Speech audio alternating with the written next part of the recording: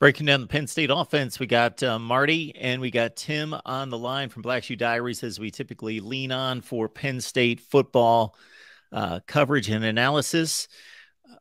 It's been 10 plus years now since sanctions hit the program, and there was the long road back that was shortened certainly by Bill O'Brien, but that's a discussion we've had at various times. But just as I look at various units across both sides of the field, there has always been at least a good unit, if not elite unit, in all of those areas, except the one unit that's kind of lagged behind and always been a discussion piece here. Anytime I've had you guys on to talk about the prospects of the next season, it seemed to be offensive line, that the offensive line wasn't where it needed to be for this team to go where it wanted to go.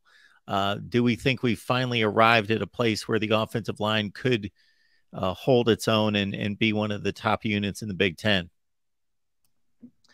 I definitely think we have. This offensive line last year took a massive step forward. That's a huge, huge tip of the cap to the players as well as Phil Troutwine. By the end of the year, you were down, I think at least 3 starters, had a true freshman at left tackle.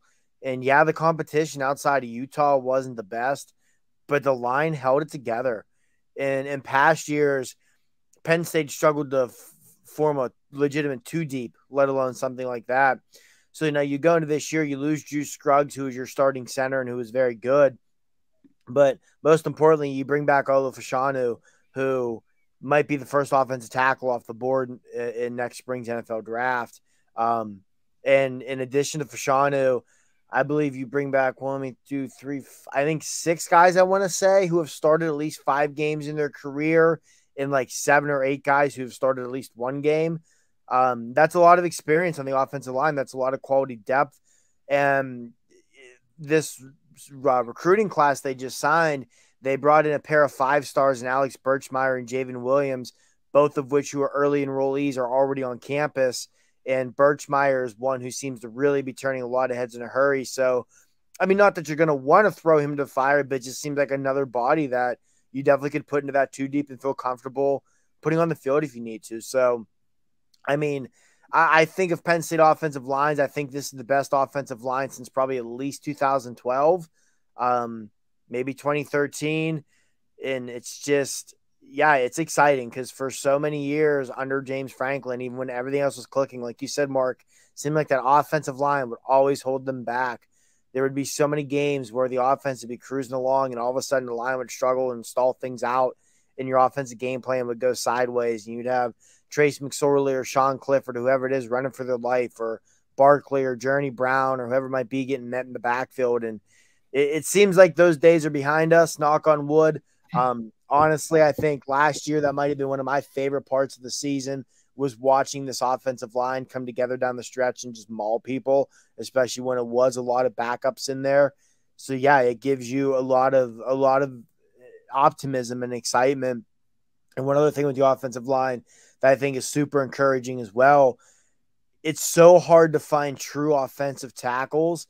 Penn State has 3 legitimate NFL offensive tackles, where in addition to Olu Fashanu, you have Drew Shelton, who last year as a true freshman did not look like a true freshman, and Caden Wallace, who missed, I think, the last 5 or 6 games of last season with injury, but is going into his redshirt senior year and has made, I think, 30 or 35 career starts at right tackle.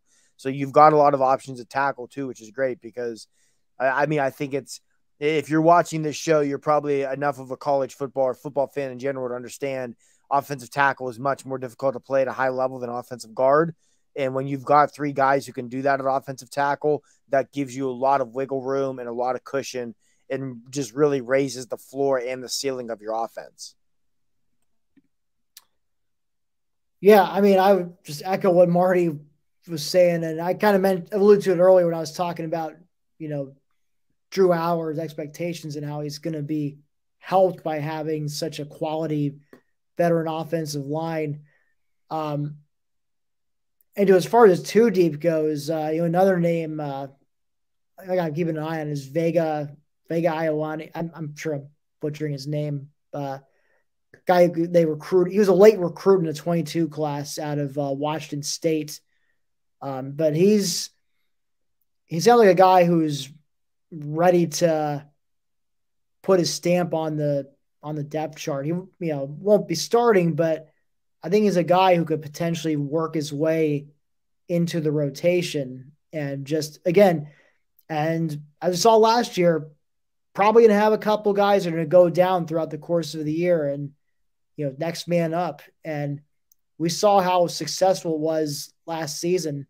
Despite losing a few guys, they were still able to, get that push to, create holes for the running backs and to keep Sean Clifford from having to run for his life constantly. So, I'm with Marty. This is the most optimistic I've felt about the offensive line in over a decade. And I'm hopeful they'll do some really nice things in 2023.